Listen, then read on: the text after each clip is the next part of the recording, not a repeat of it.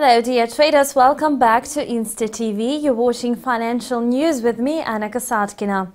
On Monday, WTI futures recovered after previous session's sharp decline amid signs of lower drilling activity in the US, which is declining on the back of a summer slump in oil prices. On the COMEX division of the New York Mercantile Exchange, WTI futures surged by 73 cents or 1.63% to the level of $45.76 a barrel during European trading hours. Last Friday, crude prices lost 4.62% on NYMEX as investors' trading sentiment was depressed by the Fed's discouraging outlook for the global economy.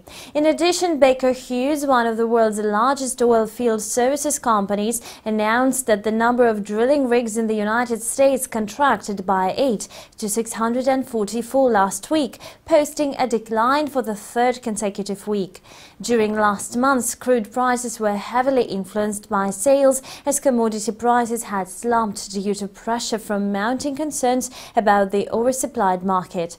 The Chinese flash manufacturing PMI from Caixin is due to be released on Wednesday, which could help investors assess stability of the global economic growth. Analysts expect the index to hit the level of 47.5 in September compared to the final reading of 47.3 in the preceding month, which was the lowest level since March of 2009. Currently, investors are focused on the US data about durable goods orders and home sales, which is due to be released later today.